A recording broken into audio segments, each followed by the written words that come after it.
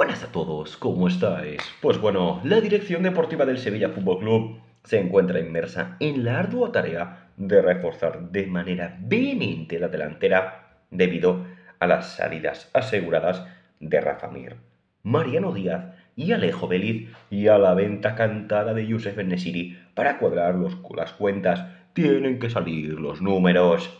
Encontrar un sustituto de garantías para el marroquí es una prioridad absoluta para Víctor Horta y, como es lógico, ya ha tanteado diferentes opciones, entre ellas la de Robert Bozenic del Boavista y muy cerca en invierno, o el iraní Sardar Azmoun procedente del Bayer Leverkusen y cedido este curso a la Roma.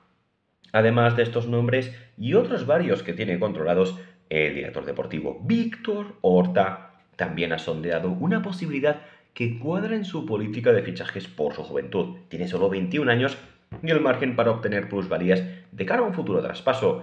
Así, el medio estadio deportivo dijo que el portugués Fabio Silva ha vuelto a la agenda nervionense en un verano en el que saldrá definitivamente de los Wolves, posiblemente de manera definitiva tras 3 cesiones. A Horta le encaja perfectamente en sus planes y el futbolista ha manifestado públicamente que desea jugar en España, considerando Nervión un destino ideal. Este interés se ha traducido ya en conversaciones con el ariete y su entorno, como ha confirmado al mismo medio estadio deportivo su agencia de representación. En las conversaciones quedó en evidencia que Fabio Silva le encaja en su sistema a García Pimienta, que vería con buenos ojos esta incorporación si fuera posible.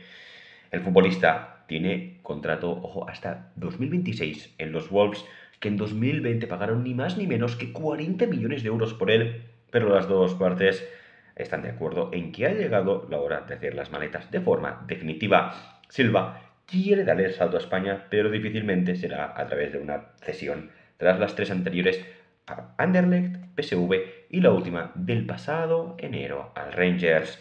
Así pues, la idea sería de que el jugador salga por medio de un traspaso, pero obviamente por una cantidad muy inferior a esos 40 millones que pagaron en su momento los Wolves, ya que evidentemente a día de hoy no los valen.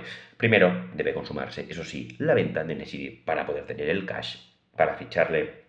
¿Y tú cómo lo ves? ¿Verías con buenos ojos esta incorporación para el Sevilla Fútbol Club?